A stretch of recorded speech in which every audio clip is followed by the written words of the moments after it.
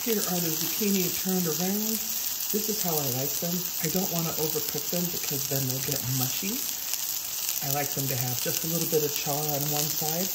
I'll let them cook for about a minute or two, and that's it. I take them off and let them cool. This is part 2 of my first short. So you can add anything you like to these zucchini to season them before you cook them.